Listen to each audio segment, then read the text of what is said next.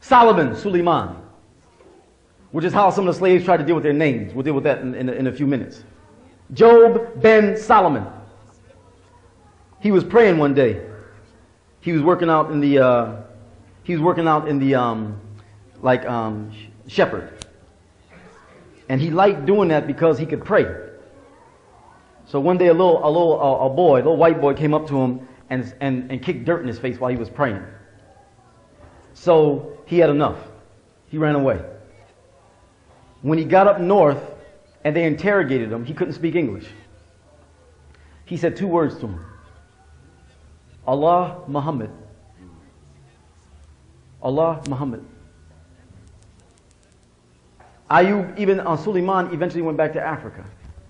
Even on the boat from Maryland to London, he told him, I gotta, halal, halal.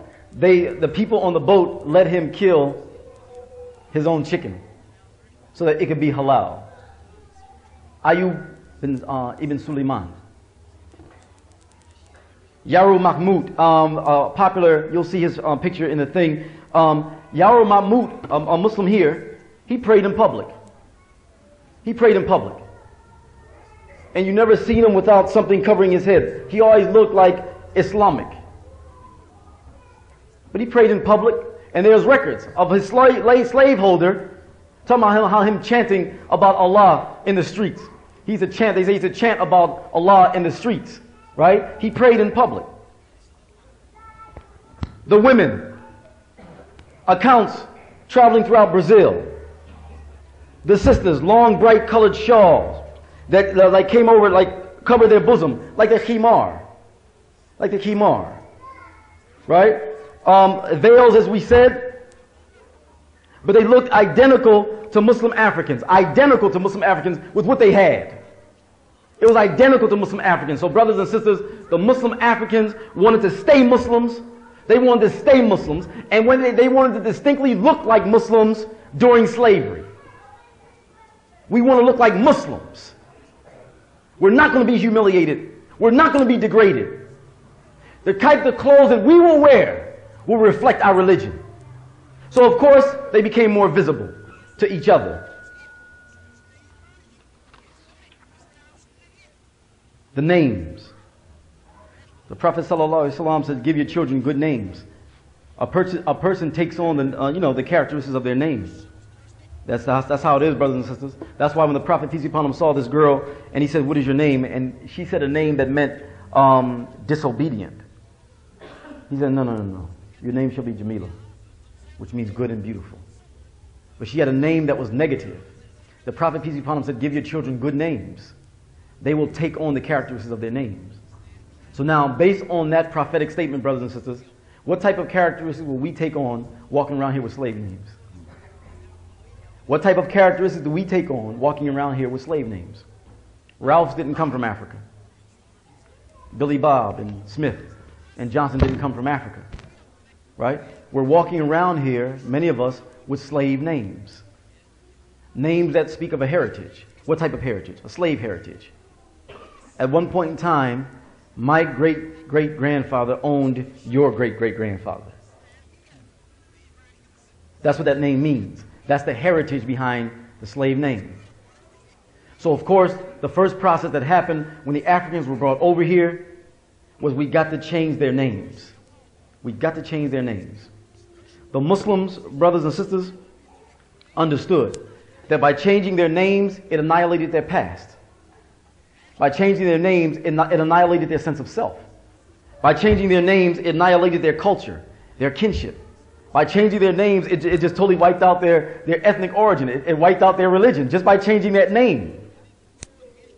The African Muslims understood that. The African Muslims dealt with that in different ways. They tried to keep their names in different ways. One, sometimes they would answer to 2 names. Outside world, they're Johnson or Toby. Among the community, they're Muhammad or Bilal. So, in many instances, what would happen is that the Muslims would change Their names. Now, in the history, sometimes you will have Muslims, the names that they'll be used in the history books many times would be their outer world name. The name that they use within the community would not be used. So in our history books dealing with black history, there could be many Muslims who are actually Muslims, but they're using their slave name.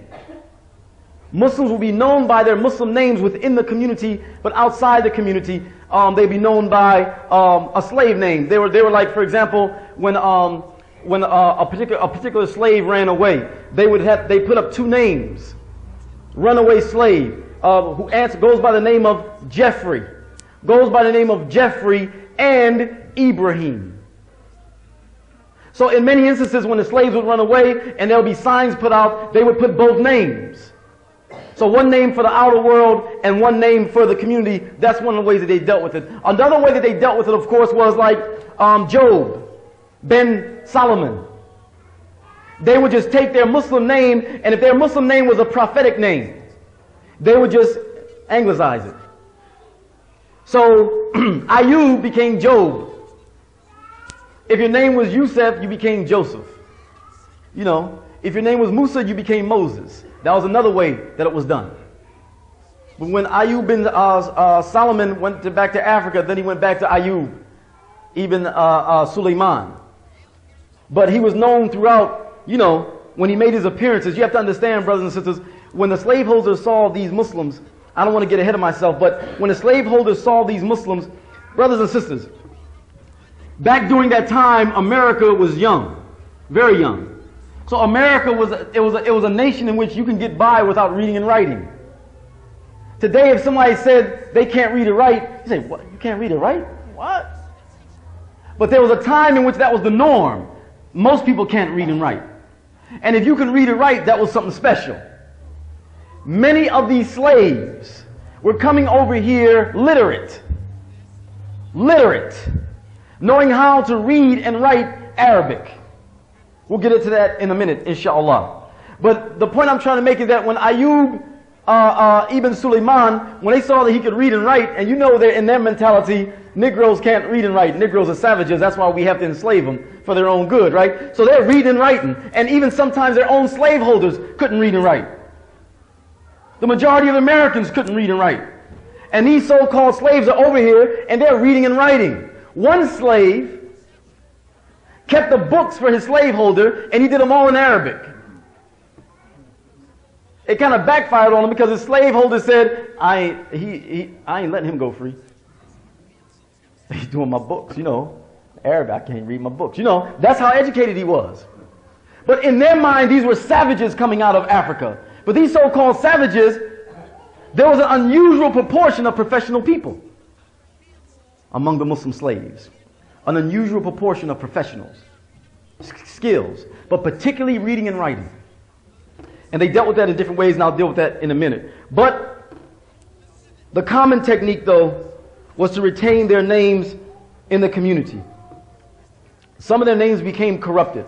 Moro, Omar ibn Said, Omar became Moro or Moro, but that was actually Omar. So some of the names actually became corrupted. So again, in the history, some of the names that we're looking at, again, Muslim names that had been corrupted. But Omar ibn Said was called Moro and Moros. But in spite of all of this, sisters and brothers, listen to this. Muslim names can be found all over the Americas and the Caribbean. The records concerning the Maroons, we'll talk about the Maroons in a minute, inshallah, of Saint Domingue, for example, show the names. This is in the Caribbean. Ayub, Bilali, Tamerlan, Halau, Ali, Suleiman, Lamin, Haida, Fatima, Yahya, Muhammad, Sule, Aluna, Sanim, Bilal, Musa, Ali, Uthman, Abdullah are names that have been recorded in Brazil. Muhammad, Abu Barika, Hamadi, Malik, Muhammadu, Abdullahi, Salhim, Muhammadu were some of the Muslim names surviving in Trinidad. Jamaica had Abu Bakr, Haruna, Muhammad and Musa. In French Louisiana, court records list Ahmad, El Mansour, Fatima, Yasin, Musa, Suman, Baraka, Memari, Marietta, Bakari, Bara, Salim, Musa, Alec, Abdullahi, Fatima, and Bilal. And Ismail appeared in Georgia. This is just an example of the names. Just an example. So all throughout the Americas, brothers and sisters, in the records of the name of slaves, the name of some of their children, and so on and so forth, they found all these Muslim names. So the Muslims retained their identity through their names. And they fought to retain their identity through their names. There's even speculation in Alan Austin's book. There's speculation, for example, that Bilali became Bailey. And he speculates in his work that any African American whose last name is Bailey will most likely have Muslims in their background. Because that might be, he believes it's a corruption. Bailey is a corruption of Bilali. And he may have a point there. He may have a point. But all these names, all these different names were preserved. They were preserved. In spite of the fact, this is during slavery, brothers and sisters, during slavery. So the Muslim slaves were keeping their traditional dress, trying to do what they can to keep their traditional dress. The more they were in the majority, the more closer they came to their traditional dress. The more they were in the majority. The only other place besides Nigeria that has the largest